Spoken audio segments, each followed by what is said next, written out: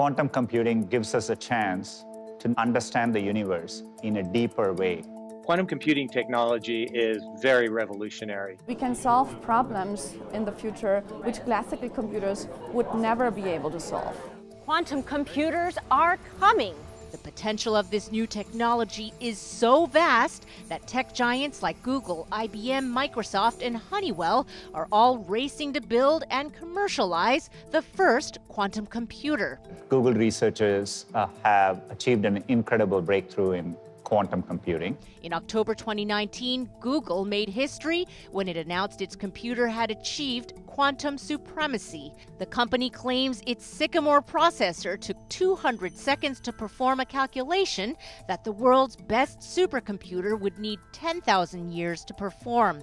But some skeptics say Google is overselling its achievement. If you just say quantum supremacy has been achieved, that can be very misleading, because it doesn't mean you can throw your ordinary computer away because quantum computers are now supreme. What it means is that we kind of opened the door to real applications of quantum technology, and now we're going to have to play around with these quantum computers and get a better understanding of what the important applications are going to be.